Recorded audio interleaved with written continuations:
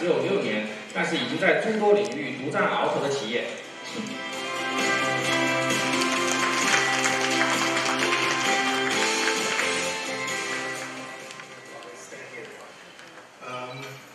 Thank you everyone for coming. I'm very honored to start the keynote session for everyone. So this is probably a good warm-up, because I guess the session I was told is going to be in English. So on behalf of YITU, I welcome everyone to Shanghai. So many of you probably don't know, YITU is the only AI company that is born in Shanghai and was grown here. We got a lot of support from the government here, so really thank all the people who was in this room before. So I'm going to talk about, well, it's a very difficult talk for me to begin with, because given the stance of the topic today. So I am trying to talk a little bit about my thoughts on how industry sees how we're actually doing the industrial work in this AI space. I thought quite a bit about this for years. I think what we're seeing for two trends. One is industrialization, and the other would be, say, commoditization. So a little bit more introduction for YITU. We are a company that is located, headquartered in Shanghai. We work in four main business sectors: public safety, healthcare, finance tech, and retail tech. That's correct now. But in a simple term, okay, I got it. But in a simple term, think about YITU doing two things. One is research, and the other is products. We do really hardcore research to incubate really useful products. But it's very difficult to build products. As probably many people are asking, what is the real scenarios for AI? But we are trying really hard in the product space to find valuable applications of AI, and with the goal of actually support a space for more research, for more interesting research problems to be done under this environment. And in a very highly unpredictable business circumstances. And we're doing this for years. And at this point, we now have business like across the globe. Here are the countries that have our products set up. And we also expanded globally to, these are the office locations that we have around the globe. Mostly in China, but also we're growing heavily in Singapore, also in the Silicon Valley and London. We have over 1,000 employees, and we have assembled a world-class research team from all the top places in the world. So that's the introduction of YITU. I want to talk about the two things, just from the award we got yesterday. So we got the, for those who didn't watch the news, we got the Innovation Award for the face platform product we have built. And I think it's a very good example of showing what we're doing for industrialization and commoditization. First, I want to mention a little bit about what is our face platform, some of the applications we support. So the face platform is essentially built around all the functions that we can build around human faces. So one example is that we can use the face platform to do face retrieval. Given the face, how can we find out who this person is from a huge database of faces? The second application is like gateways. So we have like all people here probably got used to like badges. You need badges to get into buildings like every single day. I think it's so universal. At one point, I was thinking about building a fitness tracker for that badge thing, because we wear them like every single day. But now, thanks to the face of technology, we are able to actually build into face recognition into those gateway lock. So you don't have to use your badge to open the gate. You can use your face. More importantly, it doesn't have to be a physical gateway. It can be your company's intranet, like logging system. A lot of people got really excited about this idea, and this is also a space that we are applying a face platform to. The last application I want to mention is like some of the retail space. People come in, a lot of requirements wants to know like, where is my memberships? When they come in, we want to get notified so we can better service them to increase the customer experience. And Face Platform is a great application for that. So that's some background for the Face Platform. Some of you probably we got a lot of news on face recognition or even on AI. A lot of things here seems not like super high tech. Because maybe some high school students nowadays can use some tools to build face recognition on their laptop. But all the things I have shown, the real challenge between them is actually the scale you work with. We're talking about like number of faces you have to deal with, the number of devices, the number of cameras you're going to set up in your settings, and how many queries you're going to handle every single minute. So we actually worked on this for years, since 2014. So for 4 years already. We have in the past 2 years won the face identification contest organized by NIST. This is a very large database that consists of like faces from every skin colors. So it's not just Asian, not just your friends, but people around the world. But it's really difficult to do that. So I want to use this example to say how we actually industrialize AI to achieve this goal. This is a brief history of how we actually achieve this through time. So we started the project in 2014. So this graph is showing the false matching rate, which is the probability of being wrong when the system tells two faces are the same. So we started with 1/200. That's probably the thing you can achieve by using off-shelf tools by now. But over the years, 1/200 is way away from being practically usable in a lot of situations. Then we see deep learning come along around 2015. So we applied them, and since then we see huge change in the error rate. So by now, the probability of being wrong from the model is 1/3 billion. So think about it. That probably means when the system tells like two faces are the same, the probability of being wrong is non-existent. So that makes it really, really practical to use in a very large database, like for the global people. But I think this graph is like a journey of ourselves. But it's also like, reminds me a lot of like industrialized things we have been doing. So the way we engineer AI applications has been completely changed. So I was on a TV show a couple of months ago. I was pressed for the questions, are the same software engineers building the same applications that we see today? My answer to that is actually not. The job role of different engineers has been very, very different by now. So I look at my company, YITU. We roughly have like these different kind of people. One thing, besides the traditional job titles like engineers, we do have a sub-product engineering. We have algorithm engineering, that's engineer like data pipelines, like how we actually process video streams, etc.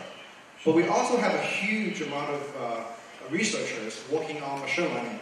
Like they train models and they try different techniques and just to lower the error rate and improve the performance of the model. But another part of their job is actually to do more about data. How can we label more data? How can we clean more data? So we are constantly building a data labeling platform. So we're building a platform that can allow researchers can easily specify what kind of data needs to be labeled. How are they going to control the quality of the data being labeled? And and how data review and set up complex workflows to have those more structured data to be labeled by humans. And we also have a huge data labeling centers to recruit college students and other workers, providing more jobs for them to actually do more manual labeling work. Another role is data analyst. We interview a lot of data students from the math department, and they're trying to get machine learning space. But I think that one of the things that often oversee is the importance of data analysts. Whether or not the result is significant or not is more than just a few numbers. The results can be viewed from different perspectives. Sometimes bad results actually mean something very important. It requires more detailed analysis. So here's a graph that we use to to understand the human face space. This graph is not random choosing. It's actually representing the distribution of face similarity. So here, you can't really see, but most people's similarity between two faces is around a score of 40. And towards 100, probably it goes down to 0 very quickly. But in the end, we know that based on this statistic we got, there's probably one face in a billion that looks exactly like you. And those are very interesting numbers from those data analysis. It also helps us to actually understand what happens when a face is mapping to a high-dimensional space. And it guides us a lot of more complicated work about faces. So I want to dive into a little bit more on the product engineering. One of the two challenges we have encountered in applying artificial intelligence or machine learning in the field is two sides. One is the computational resources required. The second is the network bandwidth. We constantly run into these two things, right? So the models we build sometimes can be very big, and it requires a lot more complex, expensive hardware devices, or even GPU chips, to actually do the computation. But the second thing is, if you don't do it on those expensive devices and send those data back, maybe to the cloud, you're going to consume a lot of network bandwidth. So we have to make really hard trade-offs. So here's an example, again using the face platform example. So doing a face recognition, usually there's a lot of steps. So first, when a person enters the camera, you're going to see, you have to detect the face. And then you have to track the face. And then you filter out something that looks like a face, but it's not actually a face. And then you align the face with a better angle. And then there's also determine qualities, extract features, etc. To the end, based on the features you extracted, you do some retrievals against a huge database of features. So that's roughly a pipeline that we have to go through when doing face recognition. But the choice you have to make is which part you want to do it on the server, which part you want to do more on device, right? It's about, sometimes it's about latency, sometimes it's about cost. It's actually a very hard choice we have to make.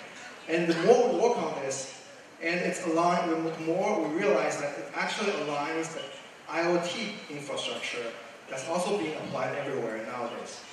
So you have three choices. One is you can do more computation on the device end, here which is the camera.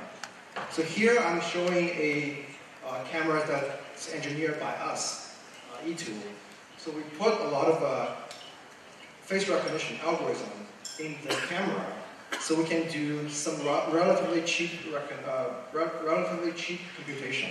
So the previous slides we showed detections and tracking. These computation can be cheaply done on the CPU. So we choose to do that on the camera end. But there's more complicated computations. Sometimes we choose to send them back to the server. So one of the benefits of the cloud is that you get elastic computing. When some computer is not being used, it can be used for something else. That's really useful for reducing the cost. But sometimes people want latencies, right? They don't want to wait for going to the cloud and back. The latency sometimes goes to 100 milliseconds or a second. So they want to do more things locally in a very fast way. So that's where the edge comes in. So here I'm showing a picture of one of the edge nodes we have built at YITU. It's relatively low cost, but it kind of supports, it was able to, depends on situations, it is able to support like 10 cameras, like doing feature extractions, etc. Even some simple retrieval tasks.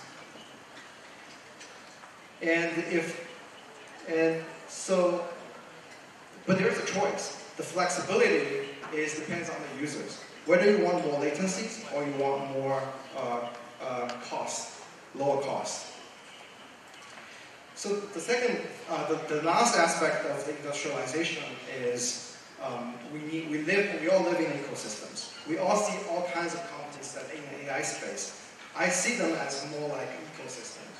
We need partnerships in like toolkits, right? We have to, these days we build machine learning models with TensorFlow, with Caffe, with PyTorch. We don't build them using raw code. We have to train our models on specific hardware, like the AI chips or like the NVIDIA's GPU chips. The second collaborations that we need is from the cloud. We have to process huge amount of data. Those data sometimes has to be really carefully managed. So these are tons of technologies out there already doing that for us. The last is the IT communication technologies. They provide more like full spectrum support for the ecosystem, for their partnerships. They build different like 5G networks that can solve the network bandwidth in many situations. I'm running out of time, but that's why we have a lot of collaborations with Huawei, Microsoft Azure, and NVIDIA. We're also their top partners. So I haven't talked about commoditizations. I think one side of like the result, a byproduct of industrialization is actually commoditizations, right? Some things become commodities, and it no longer requires specialties to actually do it. So one of the areas we're commoditizing is actually cameras, right? There are a lot of camera companies out there. Right? They build different kind of cameras. Before AI comes in, they have built into different like intelligent functions into their cameras. But these days, those functions are no longer necessary because you can buy like the YITU boxes to do the computation on top of them, rather than relying on different performance intelligent functions on the end. We can also apply like face recognition on all mobile phones, not just one phone, right? We're also commoditizing AI. So here are the two products we're showing here that's based by us. One is we call it Face Atom, the other YITU box. Face Atom is more for a server, so if you buy those boxes or servers, you can develop face applications right away. Not using the off-shelf like toolkit to actually train our models, but they have models already built for them. And through the edge technology like Microsoft Edge Runtime, we can get models onto those devices really easily. So actually what you get is like face recognition performance, like improving every year. But you don't have to worry about performance of those models, or you can develop applications against them. The last, bigger picture is what we're building on the cloud. So on the cloud, based on the common cloud server, the partnerships, we build more of like AI applications on top of that to provide more functions for those cloud, but also to allow like our clients to actually build their things. Where if you build something on the cloud, you can try to use our APIs and our even devices to integrate with your existing businesses. So with these things, I think the whole point is with industrializations makes things engineering faster, and commoditizations allow these technologies to be spread further, so more and more people can actually apply them in their own businesses. This way, I think it runs circles, right? The more things get commoditized, and the more things get industrialized, and then circle again. I think this way is the way we vision that AI technologies could go further away in that super fast speed in the future. Okay, thank you.